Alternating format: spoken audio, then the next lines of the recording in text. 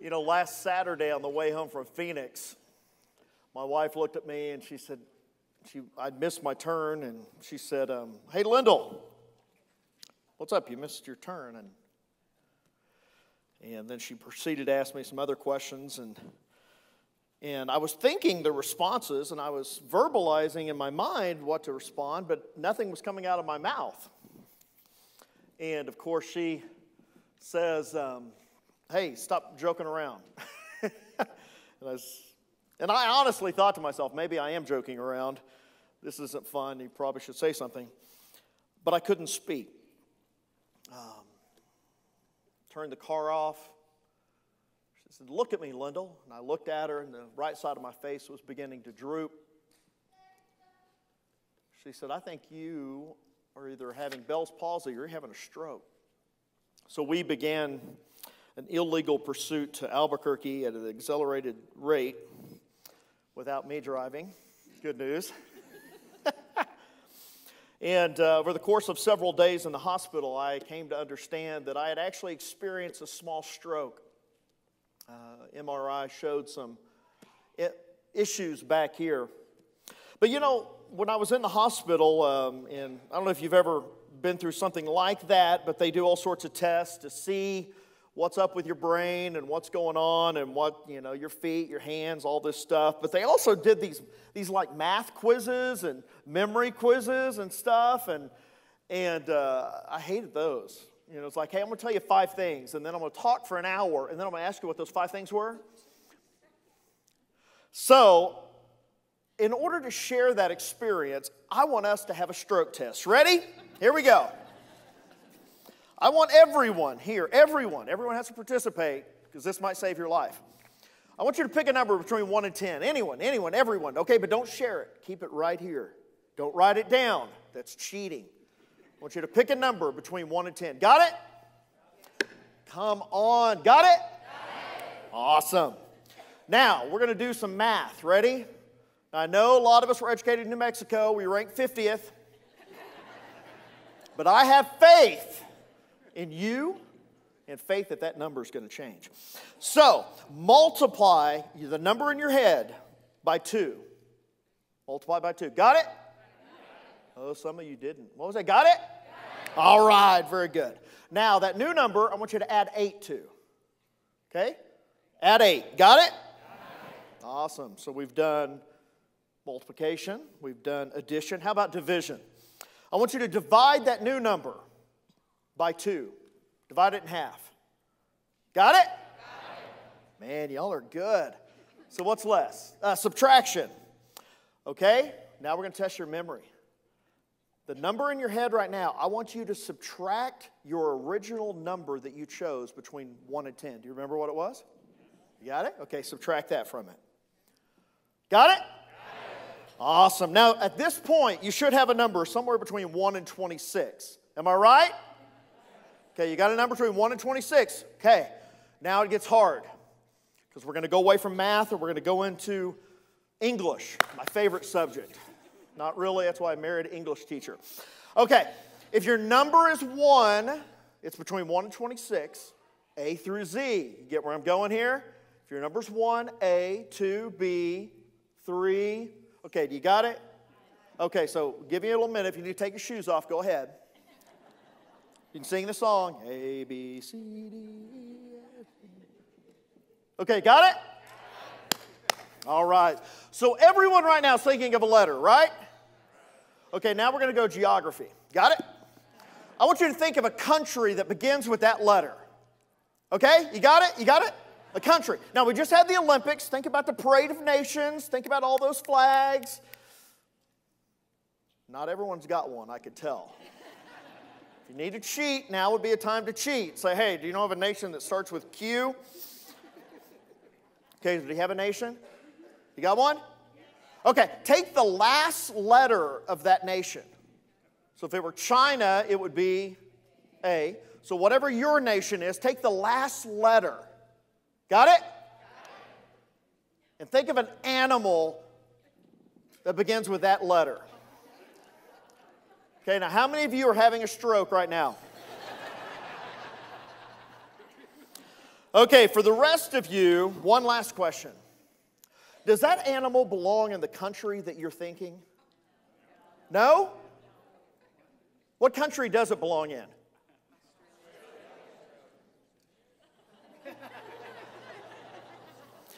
Good day, Grace, and if you've not knackered so much, we'd like to get into some Bible study before we throw some shrimp on the barbie.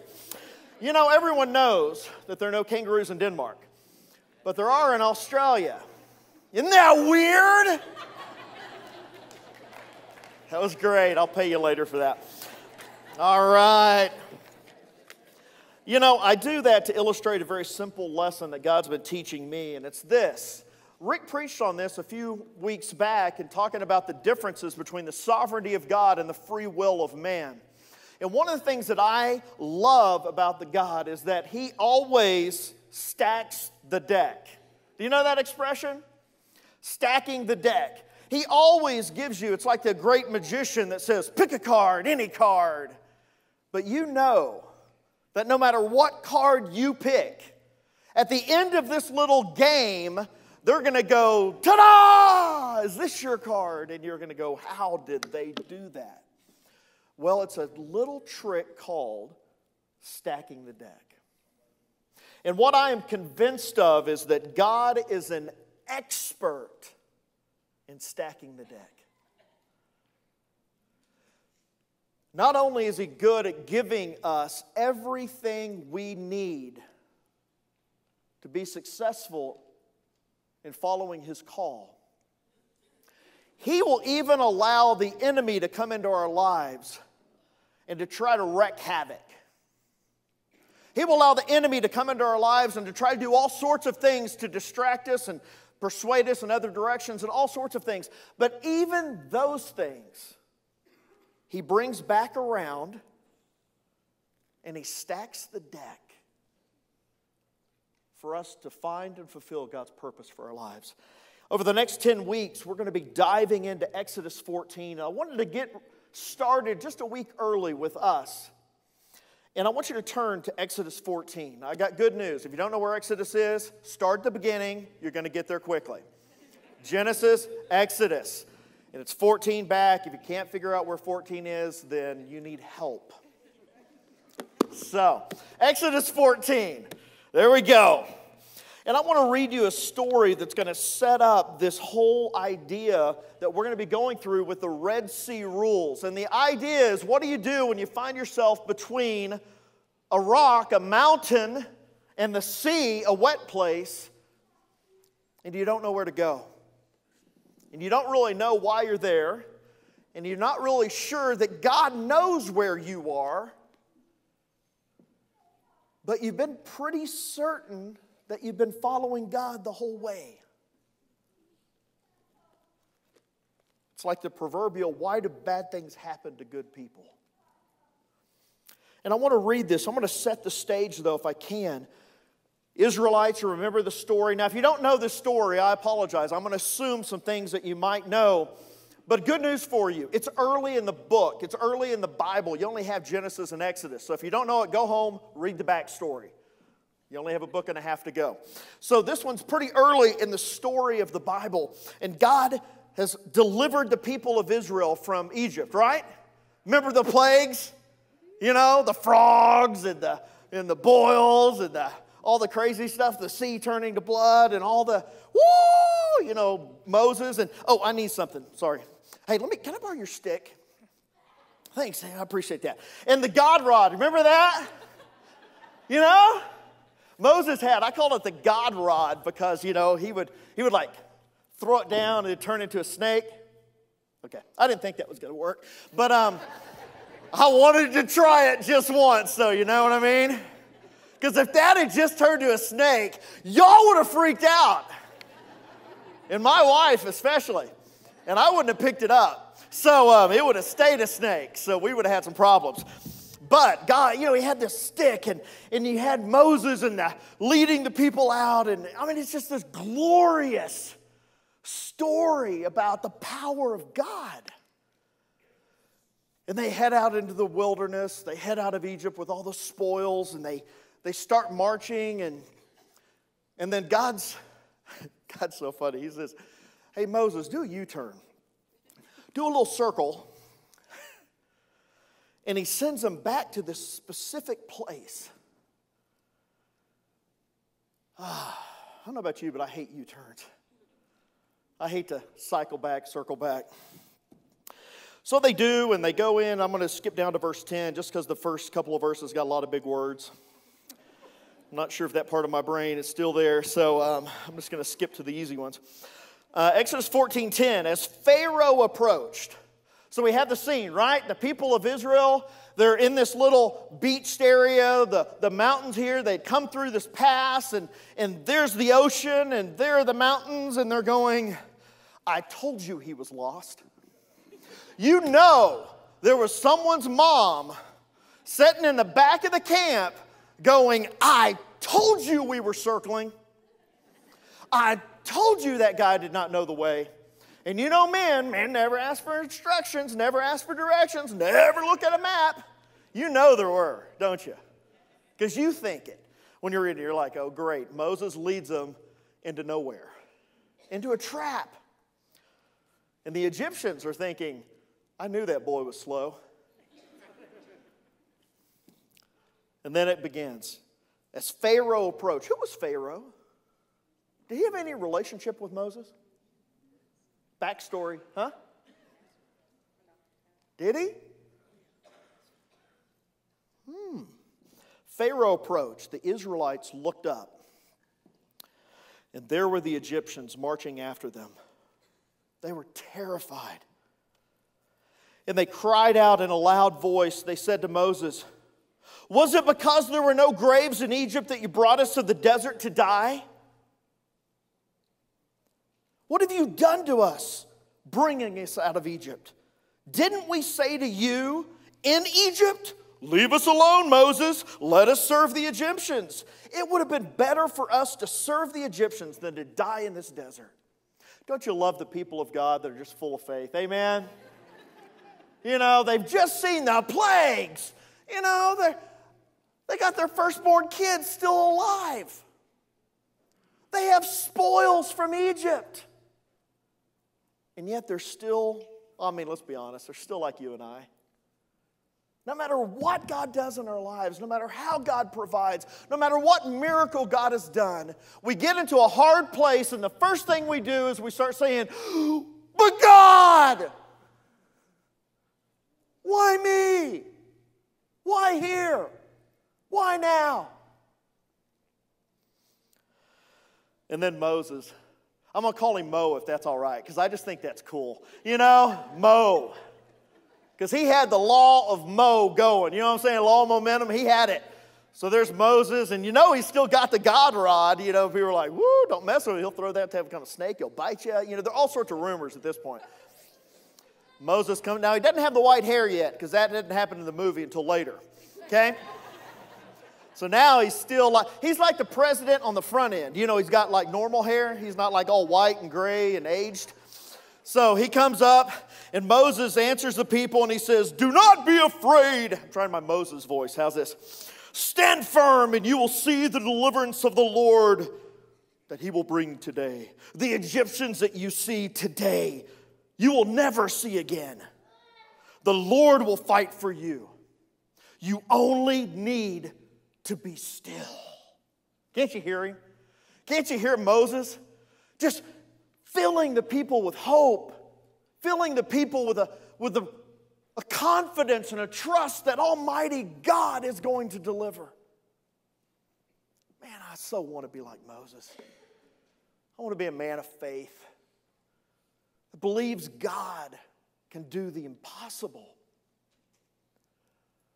But you know, I got an insight into Moses as I was reading this passage after going through some personal things in my own life that I'll share a little bit more with in a minute. And I saw a verse like I've never seen it before. Verse 15. And then the Lord said to Moses, why are you crying out to me?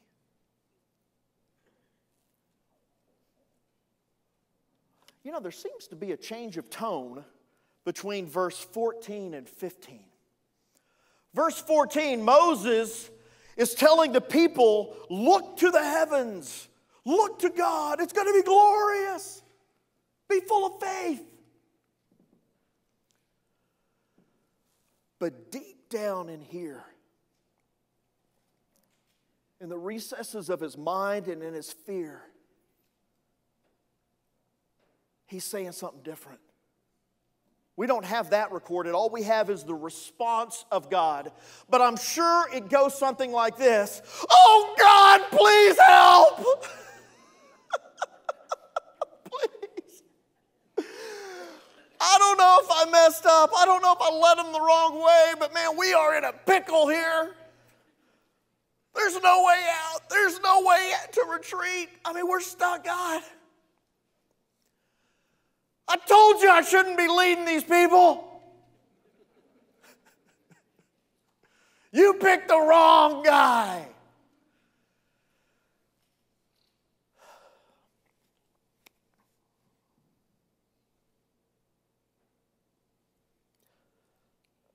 And then the Lord said to Moses, why are you crying out to me?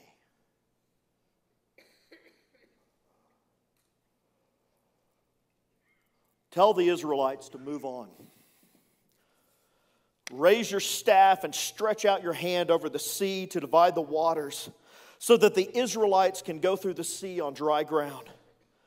I will harden the hearts of the Egyptians, so that they will go in after them. And I will gain glory through Pharaoh and all of his army, through his chariots and his horsemen.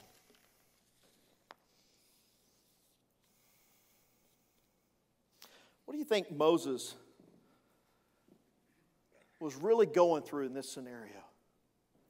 Let's do some psychoanalysis of Moses. How about it? Okay? Let's just psychoanalyze him. You guys, you know the story, right? I'm going to assume. So let's start over here. Okay, Moses, he didn't start here. He started as a baby, right? So tell me something we know about Moses from his early life. Come on, anyone. You can talk. It's all right. He was found in a basket. How'd he get in the basket? His mother put him in the basket, save his life, send him down because all the kids were being killed because some king was going to come and was going to do all sorts of weird stuff. Kind of sounds familiar, doesn't it? Kind of sounds like something happens later. But so what we know about Jesus, or sorry, not Jesus, that's later. What we know about Moses, from the very beginning, he was a basket case. Is that good? He's a basket case from the very beginning. Then he goes on, he gets pulled out of the river. What's something else from his little bit after that? Hey, your turn is over, okay? We gave you a chance. Okay, this section right here. What's something else? A little bit after that. He was raised in Pharaoh's house. Now that's pretty cool, you know? It's a good thing he didn't get caught, get found by the lady in the van down by the river. You know, it was a lady down by the river. She just didn't live in the van. So that's cool. They pull him out. They bring him to Pharaoh's house. He gets all the wonderful privilege of the silver spoon. I think this was probably a gold spoon. Pretty nice. Did he know who he was?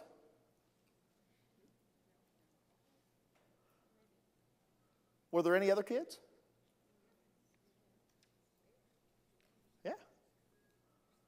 So he's kind of like a stepkid, right? Wonder if that was odd. Oh, you're Pharaoh. You're going to be Pharaoh. And I'm a basket case. Just to be clear. Oh, I'm sorry. I'm a basket case because I got a stuttering problem too. So he's a stuttering stepchild with a basket case. Did I get it right so far? Okay. How about you guys? What happens after that? Okay, he's raised in Pharaoh's house and he starts to come to know who he is. Then what happens? He kills. Ooh, he's got an anger problem. Anger management. He starts to figure out who he is. He starts to figure out that this basket case, stuttering servant of God is called by God for a purpose. And he has a pretty big identity crisis. Who am I?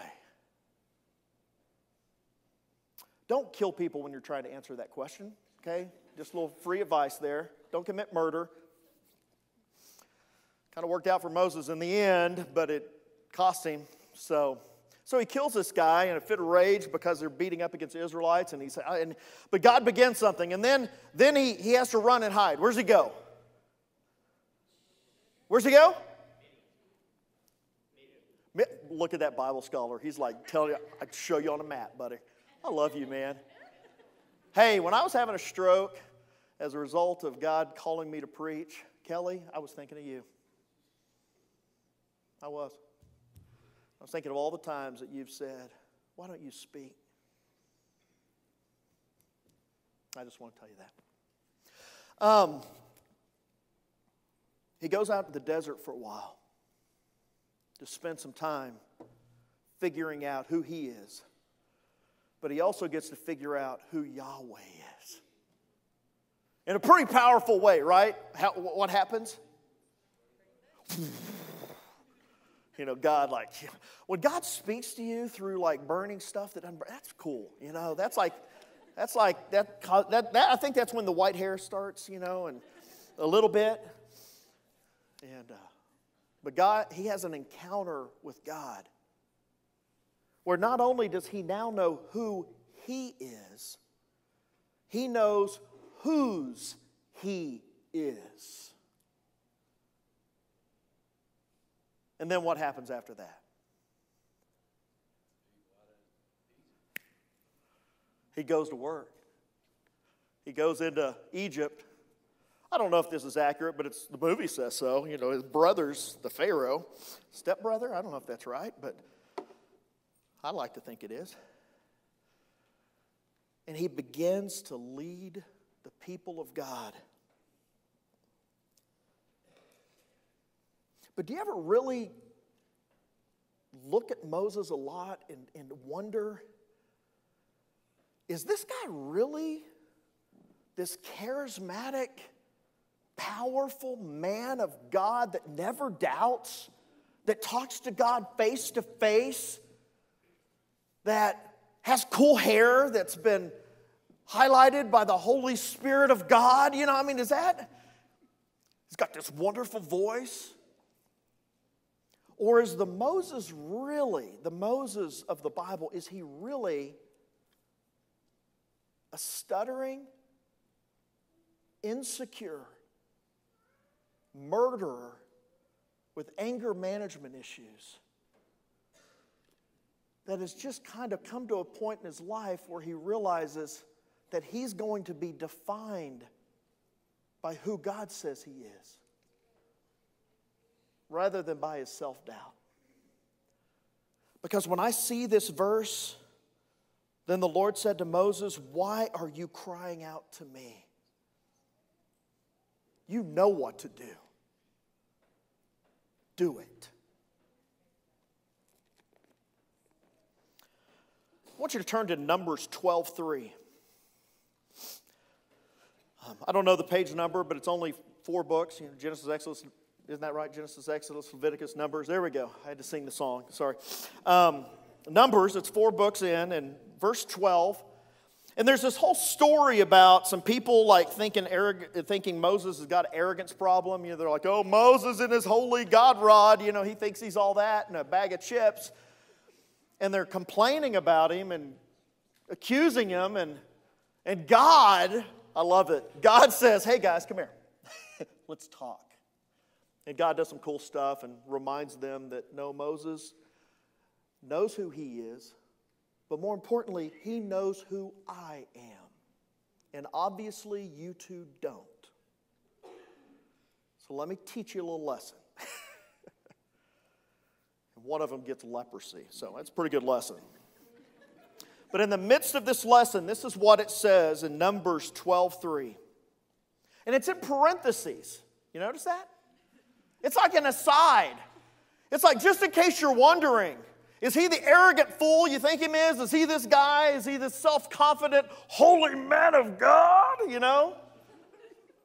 Like the Kool-Aid guy. He just breaks through the wall. Like, hey! You know, is that Moses? It's not. It says, now Moses was a very humble man. more humble than anyone else on the face of the earth. Wow. Wow. And you know, one of the things that God's been really speaking to me is that humility is not thinking of yourself, thinking less of yourself. Humility is not playing the messages that the enemy has told you your whole life, that you're a basket case, that you're a stepchild of the family, that you're the stutterer, that you're the angry, that you're the murderer, that you're the... Humility is not thinking less of yourself. It's just thinking of yourself less. And you think of yourself less because you think more about who God is. I love Beth Moore has this study that she's doing right now called Entrusted, and I watched a clip of it. I just came by it randomly. And she talks about living and leading out of the tension between personal humility and godly confidence.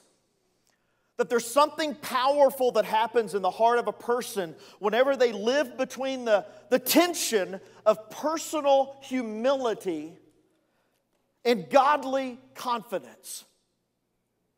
I know who I am, but more importantly, I know whose I am. And I know that the great I am, who called me to build the kingdom of God, that greater is He that is in me than he that is in the world. That He who called me is faithful, and He also will do it. In my whole life, I have run from a calling that God has placed on my life. I've gotten close, and I've gotten closer here and there, but I have run in fear.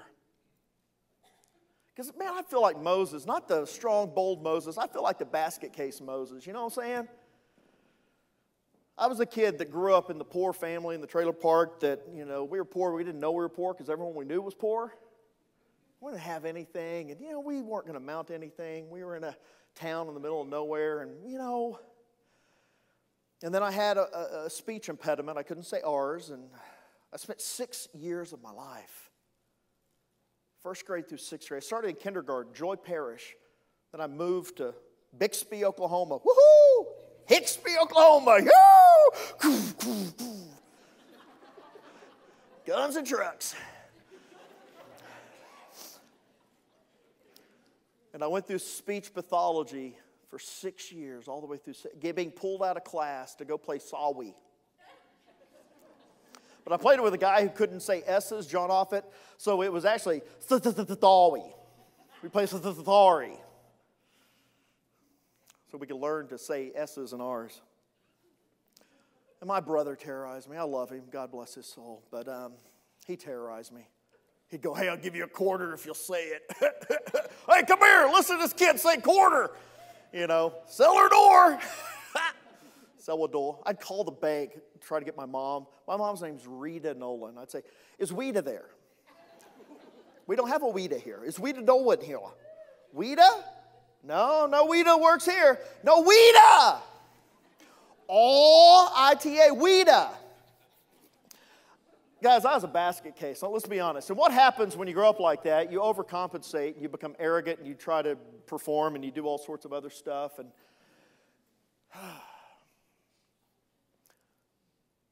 but you know, Satan tried to stack the deck so that I would never speak. I hated speaking. Because when I spoke, I got ridiculed. And just as I started to be able to speak and get involved and started following God and got involved in church, one of the pastors of my church tried to sexually assault me. I won't go into the details for you, but it taught me a good lesson. I will never be a pastor. Because they're a bunch of hypocrites.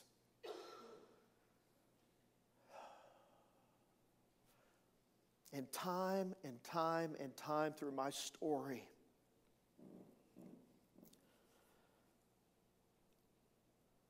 God has challenged me. A week ago Saturday, I don't even know, Wednesday, 2 weeks ago when I was in Florida, God spoke to me in a very powerful way. Take me to lunch sometime and I'll tell you the story. We're going to have to eat sushi, but... or you're going to have to cook us lunch. Okay, that's all I'm saying, you know. I have to eat some of that weird stuff. But I'll tell you the whole story. But I can't do it now. But God called me to be obedient to preach the gospel. And then all hell broke loose. Everything I feel like that could go wrong did go wrong, culminating with me driving home to Roswell to be here for our big Sunday event, only to have a stroke and not be able to speak. But you know,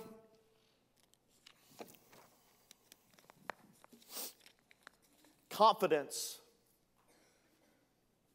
doesn't come from who we are.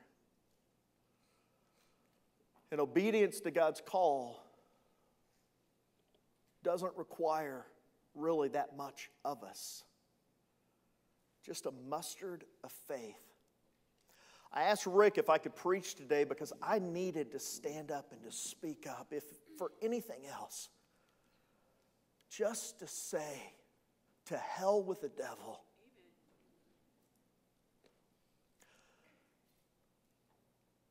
And guys, God is going to do something. And it's going to rock our world. As Rick continues to lead us, as he continues to teach us and to mold us into the pastors that God's called us to be, all of our staff, we get the exciting privilege to be able to get over ourselves and to get over our own issues and to say to the people of God, no matter where you find yourself, whether it's between a rock and a wet place, or you're on your way to that beach, you're going to get there eventually. And we're not there by accident. We're there by calling. And when God shows up and shows off, it is going to be glorious. So keep your chin up. Keep obeying God. Keep trusting God, and let's allow God to do something that truly is miraculous. Amen? And I want to challenge you as you go. There's 3 people in this story. There's Moses, and he led, and maybe you are being called by God to lead. Maybe God's saying to you, it's time to step out and to do what I called you to do. Stop giving excuses and do what God's called you to do. Because greater is He that is in you than he that is in this world. Maybe you need to lead a group. Maybe you need to gather some people that are screaming, God! And say, hey, God's about to show up. And walk through this study with them. Maybe you need to lead your family through this study, to teach your children these stories. Or maybe like the Israelites, you just need to follow for now.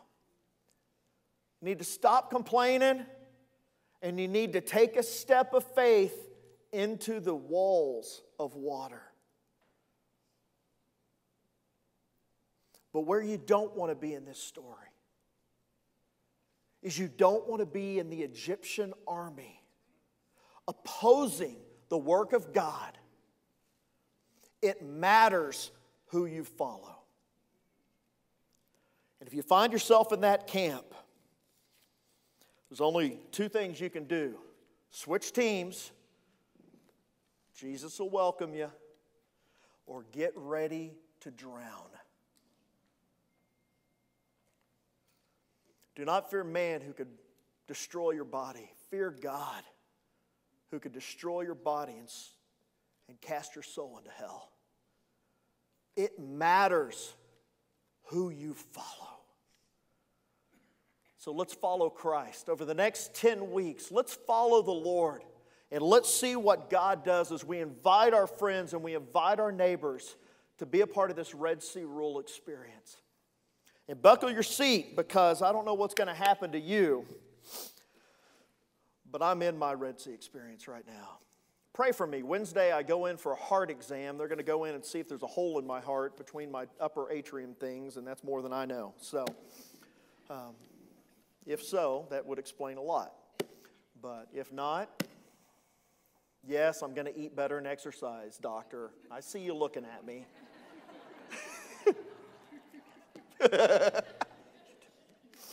I'm accountable to all of you. I do need to eat right and exercise.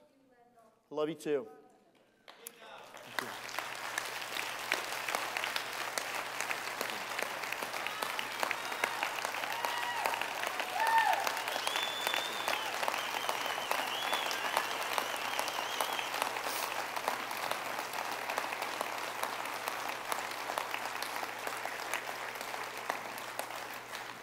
I want to close this with a word of prayer, but let me remind you, there are no kangaroos in Denmark. They're in Australia.